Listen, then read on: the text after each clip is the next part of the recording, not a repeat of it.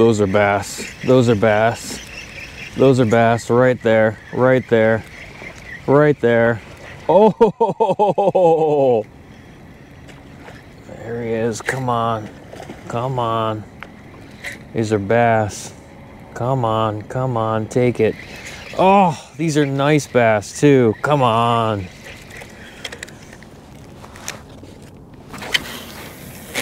Take it, take it, take it.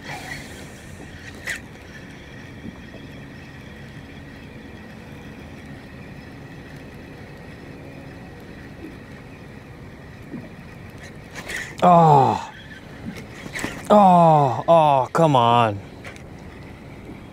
He's on it, he's on it, he's on it, he's on it. Got him, got him. There we go.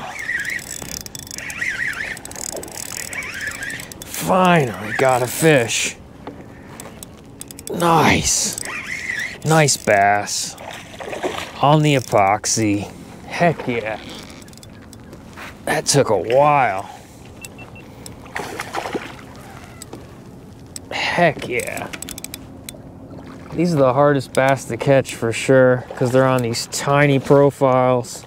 These are nice bass. Heck yeah.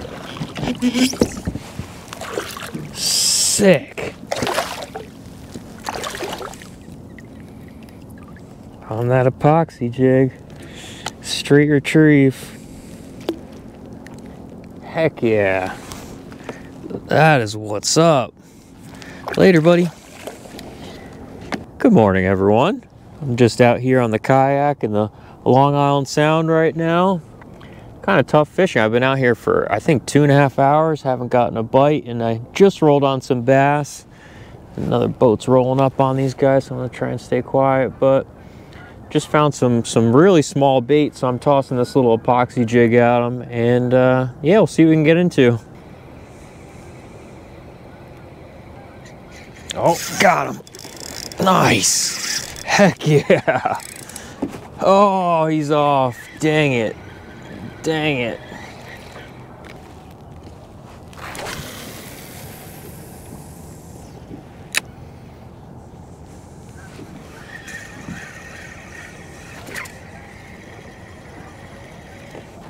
Got him. Oh.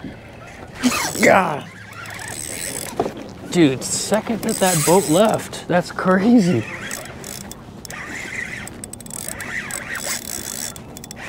Oh, he's off. Dang it. I've found, you can see it all on the surface now. I don't know what it is. It's tiny. It's like that big, but I feel like the epoxy jig is the closest match to it. There's just so much bait in the water right now, but I've found that these types of bass to be the hardest to catch. When they're on this tiny little bait like this, they just get so picky. But I'm on top of the bait right now, and the bass are definitely, they're here. They're just shooting around real fast. These guys are in and out. This is what I'm using. It's like a little Hoagie epoxy. This is 7/8. But I'm not really seeing these fish anymore. Striper, when it's slack low tide and there's a ton of bait around, I don't know. I think that they wait until the tide starts moving and then they start feeding again, or they move somewhere else. I've just like ran into this scenario so many times where they get picky like that. So unless I see them moving on the surface, ooh, something just broke surface over here. It's best to just leave them alone. So I think I'm gonna do a little bit of wreck hopping for a bit. Not really feeling that last spot I was at. I want to try and get to some deeper water where the bait's a little bit bigger. And see about getting some sea bass. Water's dirtier than I thought, so I don't know if it's like residual from the hurricane or what the deal is, but I'm gonna try and get to some deeper water and set myself up for this incoming tide. I think I have a little bit of a game plan here, but luckily the sun's up. I was like shaking earlier. I was like way underdressed, but I'm gonna move around. warm myself up, go to another spot. I'm gonna hit up 2 wrecks to start, and then I'm gonna go over to this big rock and see what we can get ourselves into. I think once we get high tide at like 1:30 in the afternoon, I'm gonna go back to that spot and just kind of check it out one more time, but hit up some other spots and then come back to it.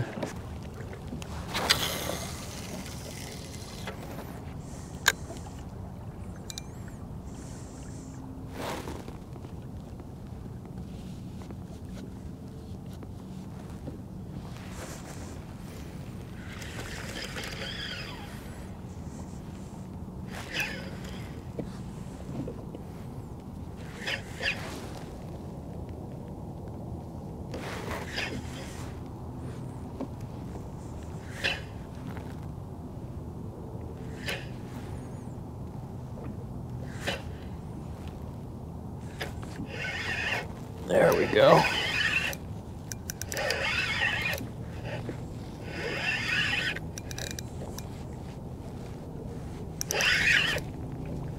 Feels like what we're looking for. What is that? Oh, it's a big one. Damn. Might be our keeper right here. I think it is. Oh yeah, look at this. Heck yeah.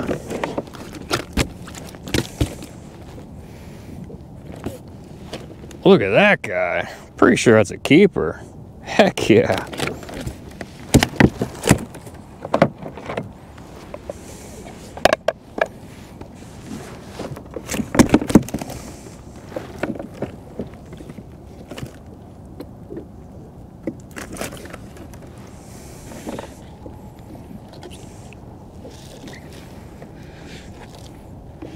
Yeah, he's 17.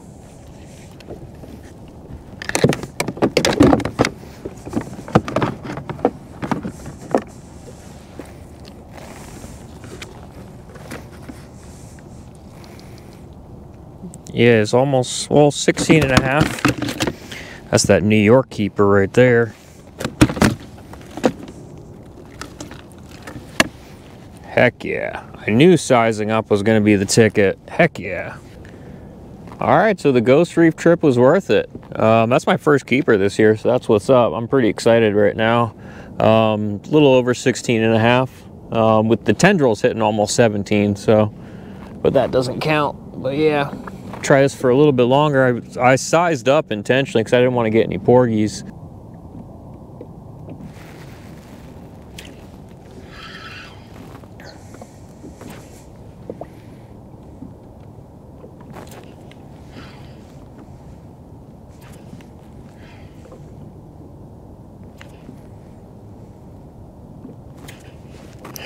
That's a nice one.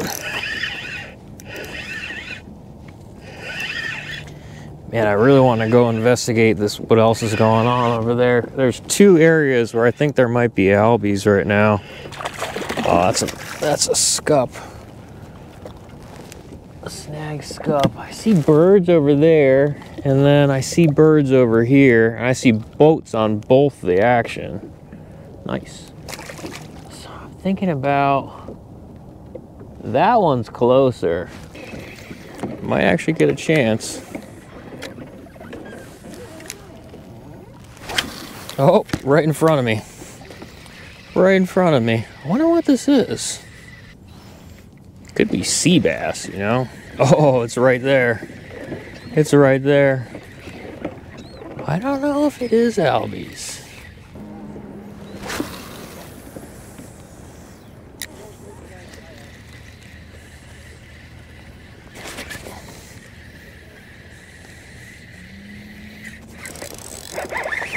Yeah, whatever it is. I don't know what this is. Blues?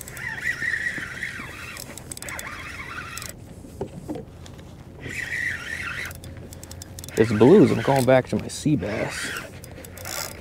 Yeah, busted off. Well, I have no interest in catching small bluefish It seems like that's what it is. And I'll probably come over to the sea bass spot, to be honest with you, so I'm gonna leave that alone. Well, I'm glad we came out here just because of that one sea bass, you know, that sort of made the trip worth it, but it's pretty dead out here. It's pretty dead in general, honestly. Now that the sun's up kind of high, not feeling too promising out here, but I'm gonna do one more big drift. That sea bass, I think it was like 30 feet of water I got him in. Those bluefish are still over here, but I don't really want to mess with them. So I'm gonna do one more drift here, and then maybe move back to that other spot that I was at that had more bait on it. That is cool.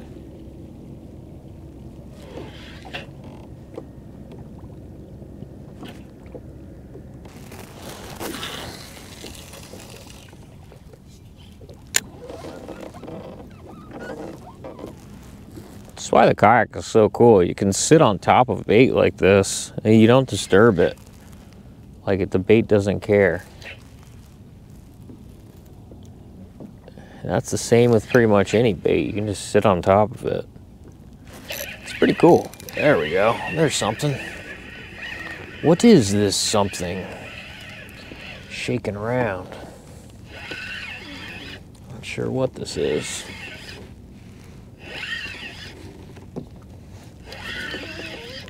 Sea bass. It's pretty good. There we go. That's a sea bass. I don't think it's a keeper though. Seems like they're just sitting underneath these bait schools. I don't think that's a keeper though. It's nice, but I don't think it's a keeper.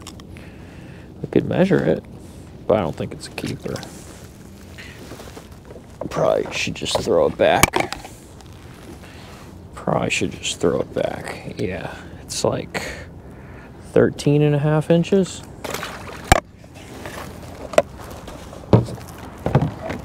Still fun. Oh, keeps chasing it. Wow, look at all that. That's so cool. Oh, he wants it. I'm so distracted with this bait fish. It's just so cool looking. Yeah, I think these guys are just chasing the bait fish around. That thing is so big.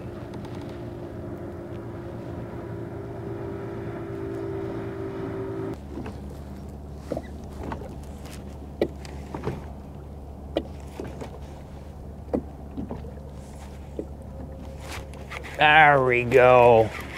There she blows. Oh, it came. Oh, no, it's still on. Still on. Still on. Still on. Still on. Stay on. Stay on. She's a good one, Captain.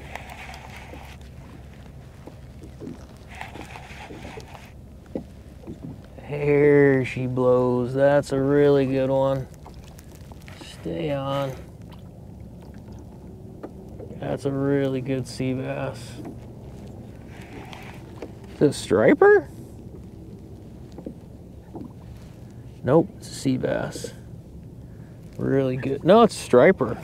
Wow. What's up, striper? Get a picture of you. Striper came up mid-afternoon striper. What's up, buddy? How you doing? Little mid-afternoon striped bass. Whoa! See ya. Well, that striper was fun. I'm having a good time out here. This bait just keeps moving around, and I'm just kind of letting it find me. I'm not really moving. I've just been doing this huge drift and just kind of drifting around. We got that striper randomly. It was in 17 feet of water. Jigging for these sea bass. We got the striper bass.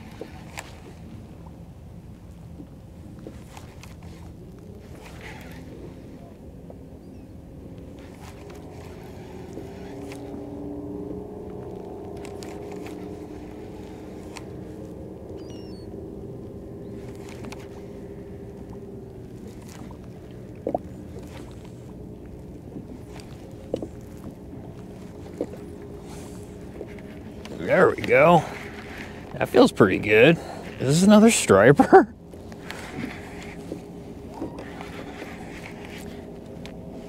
I'm not trying to catch striper. Nope, another sea bass. Pretty good one too. I don't think it's a keeper though.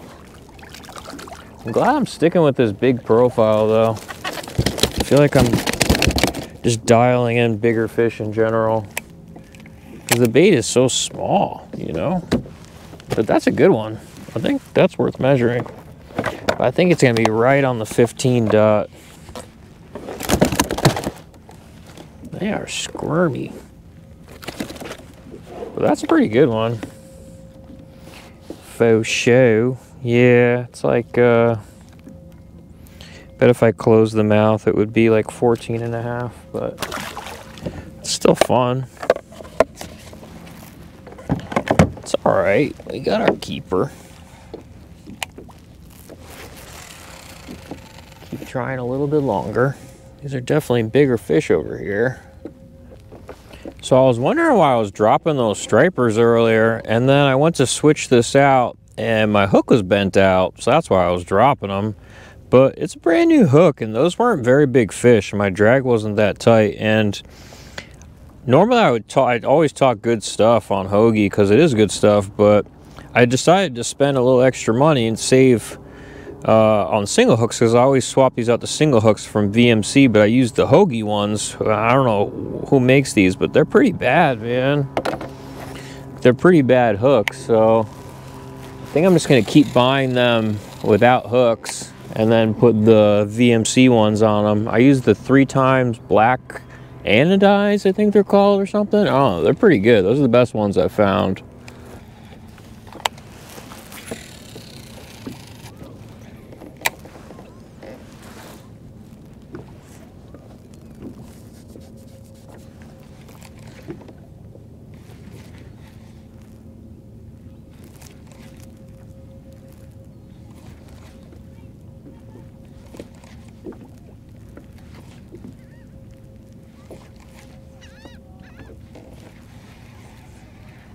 There we go. That's a good one.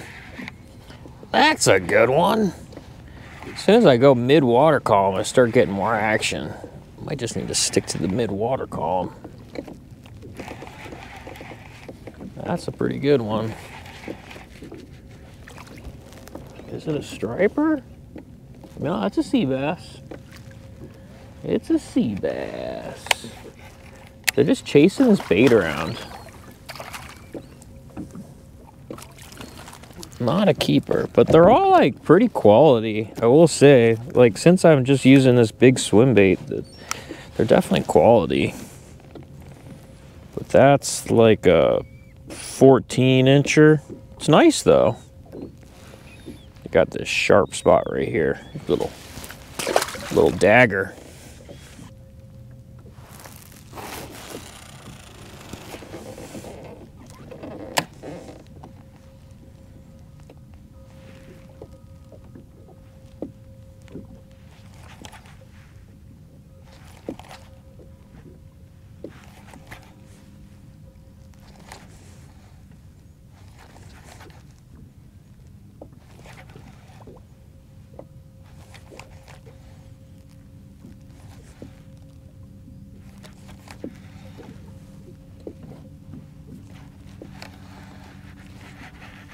There we go.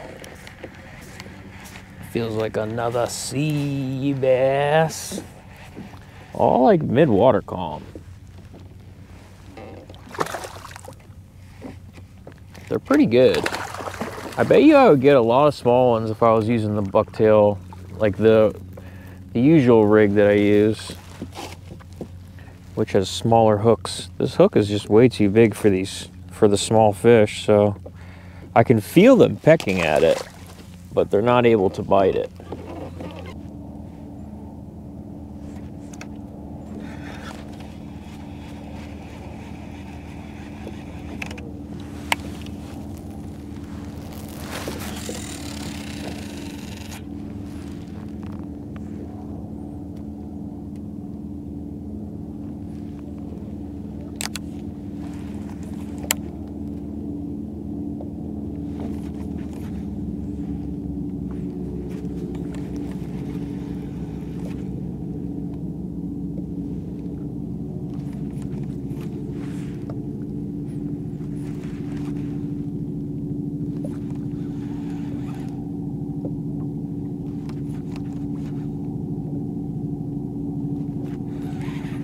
Oh. Oh. What is this? Porgies? Got him. It feels bigger than a porgy. Well, maybe it is a porgy. I'm not sure.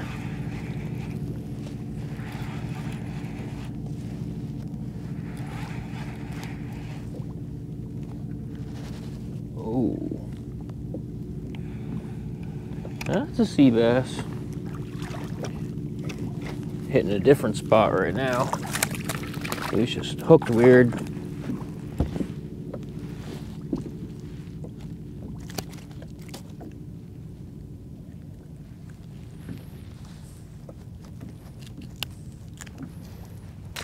Right on target, these sea bass. It's right when I started getting them last year and the year before. Huge pile of bait underneath me. Wow. That is a lot of bait.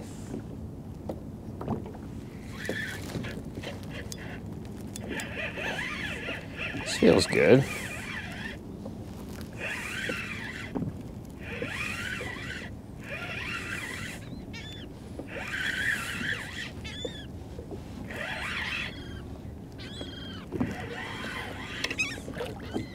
Not bad.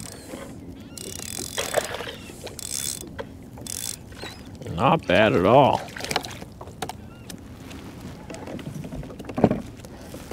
They love the epoxies.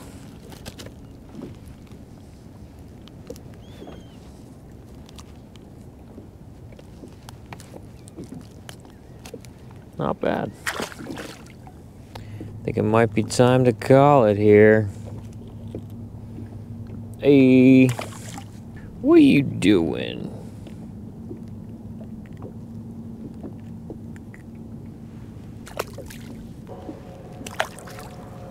It's crazy how many of these there are. It's like the second the lure hits the water. I'm not even rolling the camera anymore, but just caught like 20 of these guys. One after the other. I think I'm gonna go try a different spot. Well, not a bad day. I wish that I caught this hook sooner, because I think I probably could have caught like at least landed one more of those striper at the beginning of the day. But they get really picky when they're on that small bait like that. But I think I'm gonna try one more area, maybe just do it off camera and try and catch some snappers.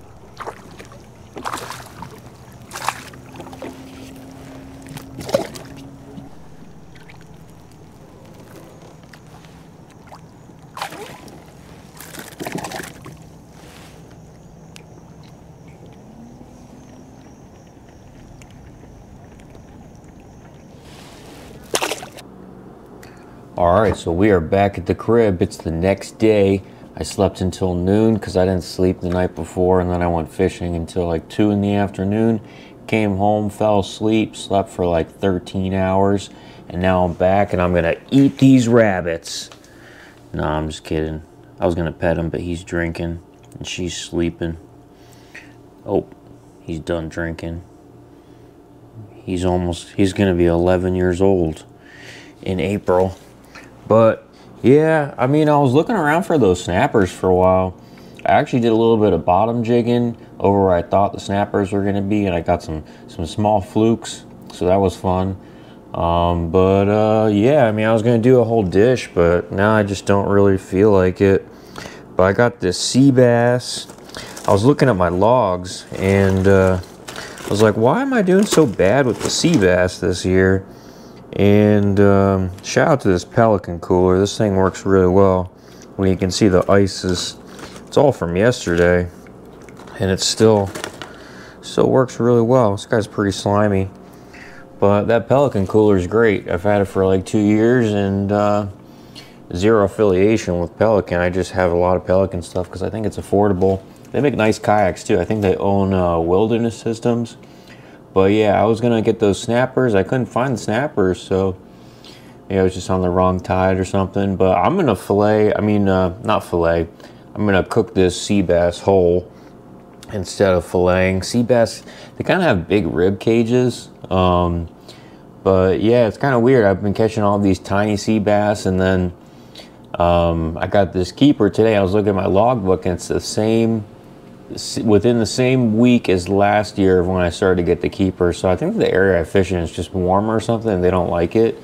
So in the summer months, when it opens up, I think they're more north of me or something. I'm not too sure, but as the water cools down, it seems like they start migrating into the area where I kayak fish. So hopefully we do some more sea bass catching cooks. But these guys have big rib cages, and since I only have one of them, I'm gonna cook it whole. I'm gonna fry it whole. I think I'm gonna leave the scales on it too.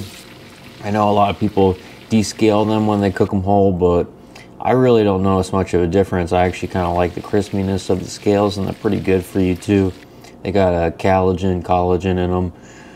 So yeah, that's my story. Good fishing, decent fishing. Those hoagie hooks, those single hooks that I bought, I thought it was cool that they came with single hooks now. Usually you got to swap them out, but those single hooks really aren't very good. So definitely not going to be doing that again. I don't know who makes those single hooks, whether it's Hoagie or they get some other brand to make them. They look like owner hooks, but I bought owner single hooks, and they were a lot nicer than those ones. So I don't know. Maybe it's just like a cheap hook that they had made, or got a reject. I don't know, but I didn't put too much pressure on those stripers, and it bent out pretty easily. So I think I'm going to stick with my VMC 3X saltwater hooks. Those have been the best out of all of the single hook replacements. I pretty much replace all my treble hooks with singles these days. I think it's like if you're doing catch and release, or I don't know, I just think it's just like way easier on the fish.